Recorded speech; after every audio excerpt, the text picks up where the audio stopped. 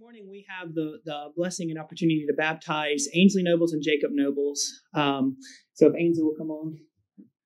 Ainsley has been coming to youth for quite a while, and she went to Connect Camp with us this summer, and she realized her need for a Savior then. And in the gym there in Kosciuszko, she prayed to receive Christ. I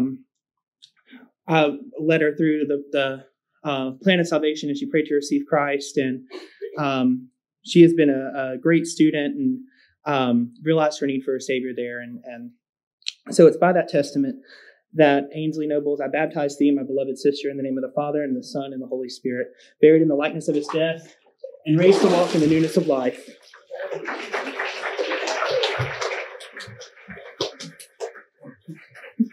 And Jacob's going to come. When I messaged their dad Ryan about them coming or Ainsley coming for baptism counseling, and let's talk about baptism. Ryan said, well, our son Jacob has also made a profession of faith, and can we baptize him the same day? And I said, well, absolutely we can. And so he has made a profession of faith, and it's by that testimony that I baptize you, Jacob Nobles, in the name of the Father, the Son, and the Holy Spirit, buried in the likeness of his death, and raised to walk in the newness of life. Stand up, stand up. I'm standing. Okay. Will you join me in a word of prayer?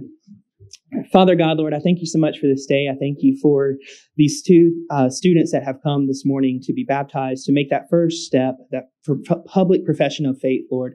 I thank you so much for your continued grace and your mercies, which are new every morning. I pray that as this service continues, that it would be an uplifting moment towards you, Lord. In your blessed and holy name we pray. Amen.